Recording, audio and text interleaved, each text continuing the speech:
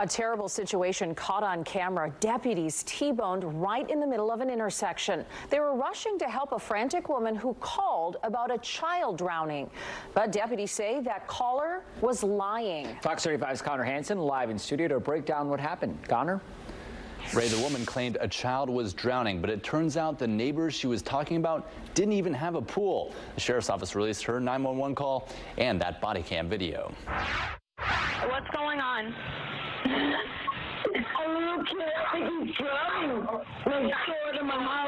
Deputies and paramedics rushed towards the address in Deltona with lights and sirens on. But on the way,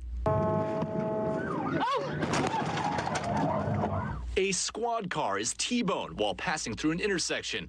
Both deputies were taken to the hospital to get checked out. When paramedics showed up at the scene, they quickly realized no one was drowning. This is not it. There's not even a pool. Deputies say children were playing with a water slide. The deputies went next door to speak with the woman who called 911, Fabiola Robles. Is somebody drowning? What's going on? I just heard a lot of stuff, and I recorded it, and the kids were like yelling, "I'm gonna die." Robles was later arrested with misuse of 911. Deputies say the neighbors told them Robles had been complaining about their kids making noise all day and even yelled at them.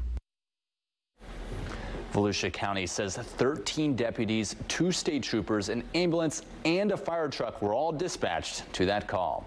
In the studio, Connor Hansen, Fox 35 News.